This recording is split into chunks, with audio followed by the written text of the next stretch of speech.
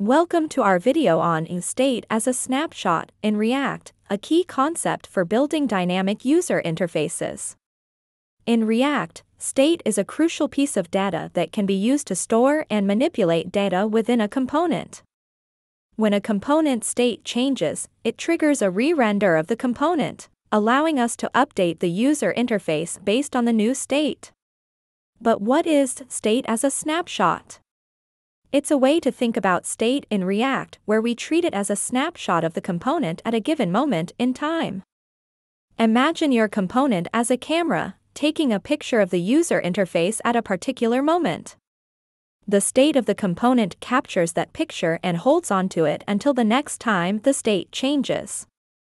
When the state changes, the component takes another picture, capturing the new state of the user interface. Thanks for watching.